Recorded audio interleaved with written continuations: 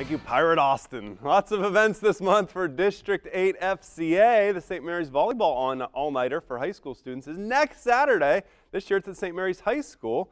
The Delphus Jefferson Dodgeball Tournament, Sunday, March the 20th.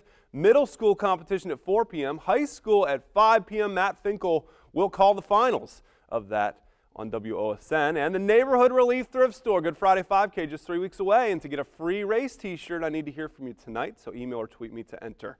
All the info, including prizes for each aid division of the 5K, are a click away at district8fca.org.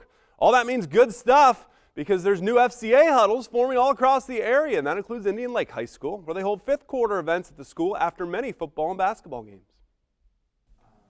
I do like the fifth quarter. Good food, good times. A lot of karaoke's been going on, and that's pretty cool to see, pretty funny. It's a good time.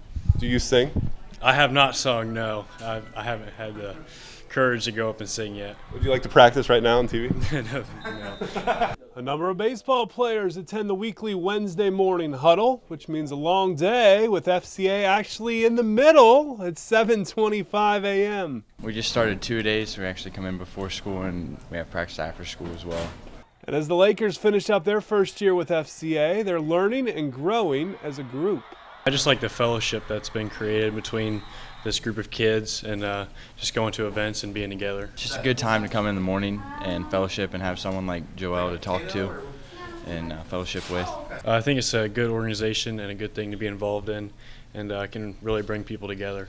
Without a single senior attending, I got to share on Wednesday how important it is for those junior leaders to reach out to freshmen and even eighth graders so they can be a mentor within their school. Like you talked about earlier, mentorship and helping like oncoming freshmen and younger kids on the sports teams and just helping them through their journey and helping them throughout their sports. If you have a school that doesn't have an FCA huddle yet, you can contact me to learn how easy it is to begin a group, or think about attending one of our events that you can register for at district8fca.org.